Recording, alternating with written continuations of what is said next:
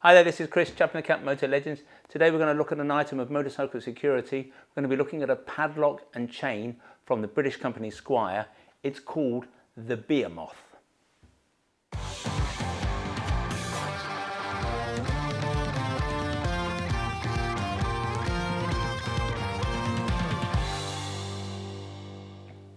Here at Motor Legends, we haven't always been keen to get involved in what I suppose you'd call the motorcycle security business. Clothing is what we are experts in, clothing is what we know, and we do get concerned about making promises that ultimately we can't keep. Now, a couple of years ago, we took on a motorcycle security device called the light lock. It was a very thin, flat chain that went around the wheel of the bike. Nifty, quite impressive, lightweight, so you could roll it up and easily put it in a pannier or in your top box. Under this sold secure scheme, it was rated gold, and that seemed pretty good to us.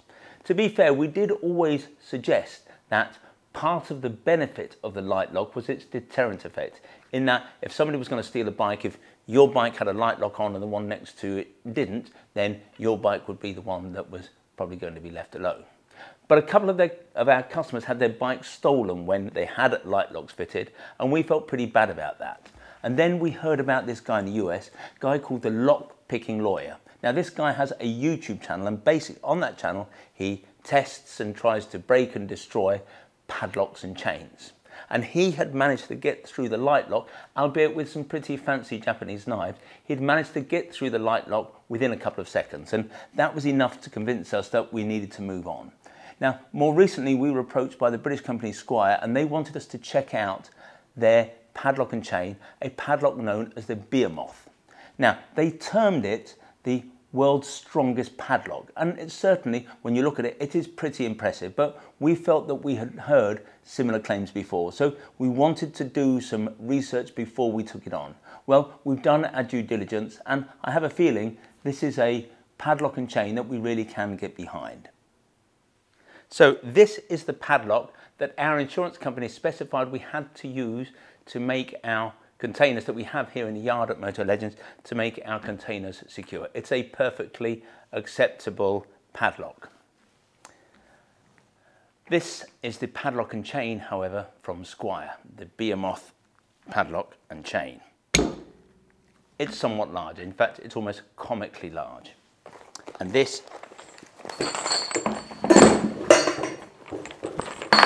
excuse the noise, that's the chain that goes with it. The padlock operates by means of two separate locks here, so you need to have both keys to open it. The chain has links that are 22 millimeters in diameter, and the chain itself is 1500 millimeters in length, so 1.5 meters. This really is the mother of all padlocks. It measures some 15 centimeters in height, so that's about 6 inches. It's 100 millimeters wide and 62 millimeters deep, or in terms of thickness. It weighs 4.3 kilograms. That's pretty much the same weight as a woman's shot put. You could pick it up, but most of us are not going to be able to throw it particularly far. What this means is that this is not the kind of padlock that you're probably going to carry in a pocket, and I would suggest, certainly once you marry it with the chain, that you're not going to want this in one pannier of your bike. At very minimum, if you're going to carry it with you, you'd need to put it in a top box and secure it so that it didn't move around. You should also check that if you are going to go for a device like this, that it will fit through the wheel, that the chain will fit through the wheel of your bike. Because on my bike with the large discs and the small wheels, it will only just go through the spokes of my BMW R9T. On the Ducati, I've got a Ducati Desert X, because it's got a larger front wheel, it'll far more easily go through that. But if you're going to invest in the kind of money, and we'll come back to this later, but if you're going to invest in this kind of money to secure your bike, obviously you're going to have to make sure that it works with the bike. Now, the padlock comprises a 100mm hardened steel body, or rather it's made up of a 100mm hardened steel body. The closed shackle is a 20mm shackle, and it's made from a toughened boron alloy steel.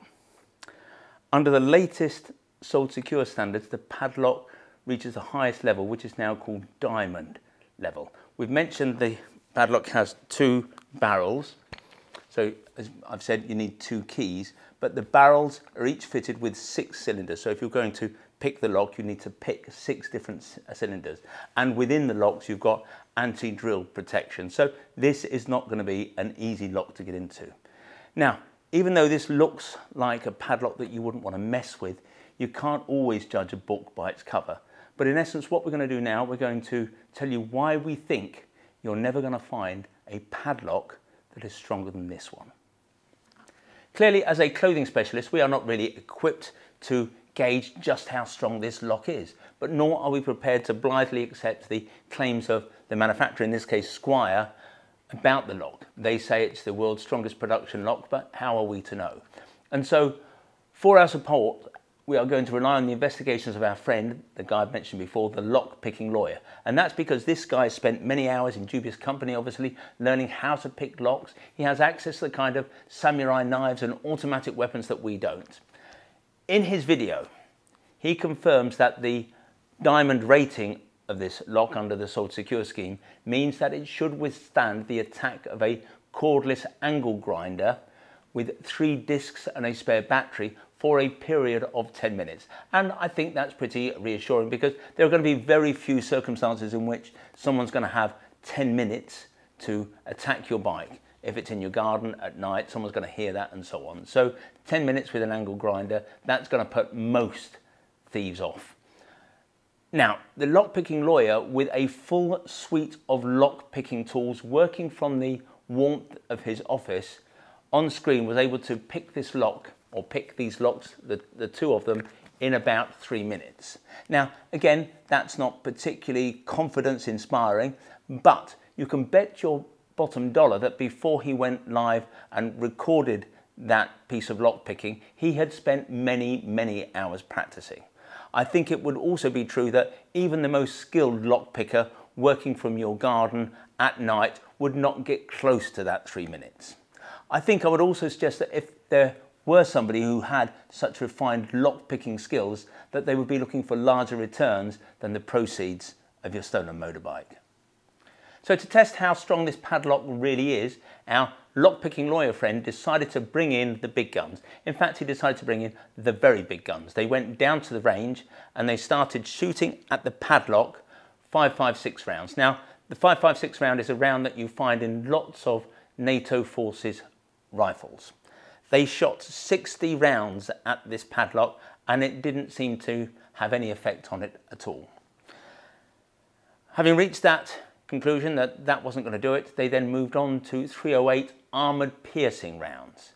They fired 40 308 armoured piercing rounds at this lock, and after that the padlock was still basically intact. They hadn't impacted upon it in a great way, although it's got to be admitted it did not look particularly pretty.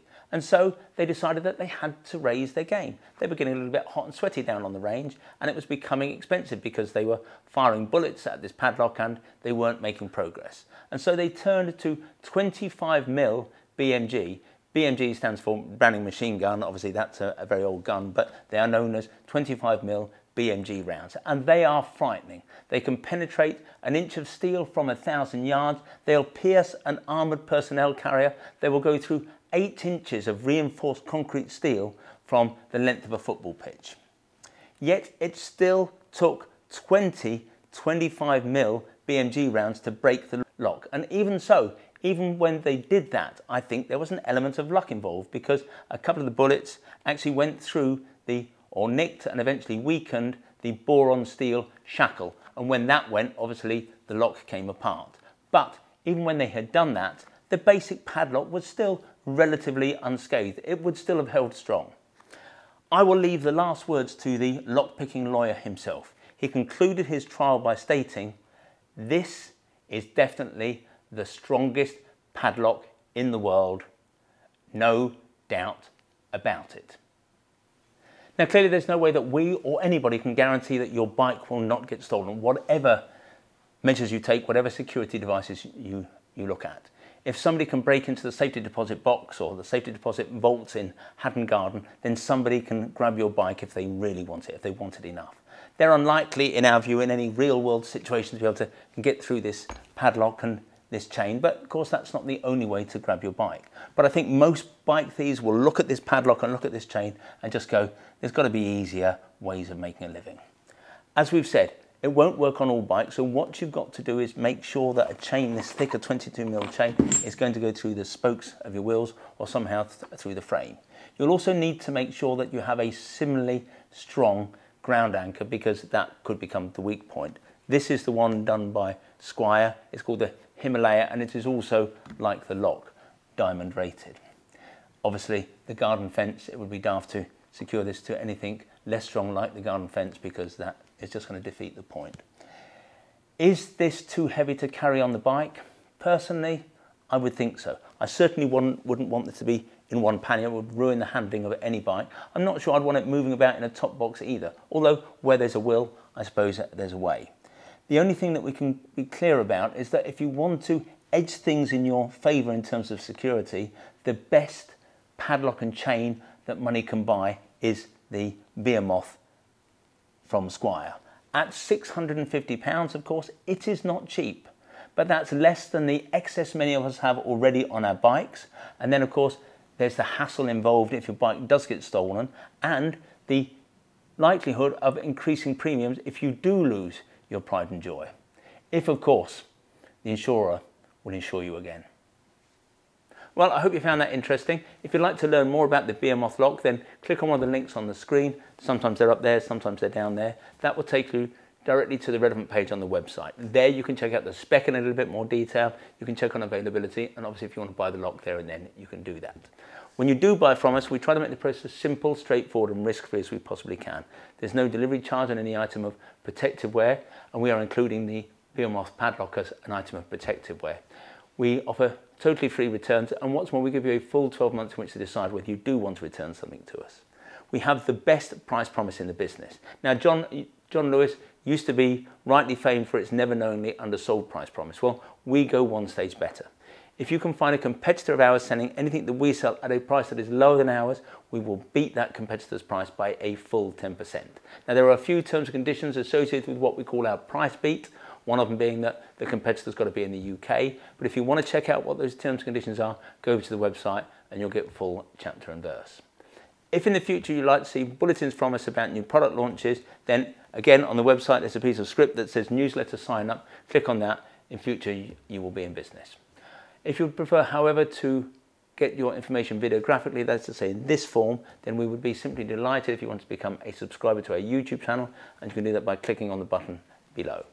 Finally, I'd like to make mention of our fabulous little shop here at Motor Legends. We are based about a mile from the centre of Guildford, a mile from the railway station. And it's a small shop, as I mentioned, but the shop is attached to our warehouse where we have more than £4 million worth of stock arranged over 3 floors. Technically, that makes this the second largest motorcycle shop in the country. But we think that we are far more than just the amount of merchandise we have here in the building. We're about service, we're about personal fitting. If you want to check us out, visit Trustpilot. We have the highest 5-star ranking in the business. And when you come to see us, we'll serve you only the finest Italian illy coffee, or we'll serve you proper Yorkshire tea in a proper teapot. And who knows, if you're lucky, you might even get to sample one of our delicious motorcycle-shaped shortbread biscuits. Anyway, this has been Chris. I hope to talk to you again soon.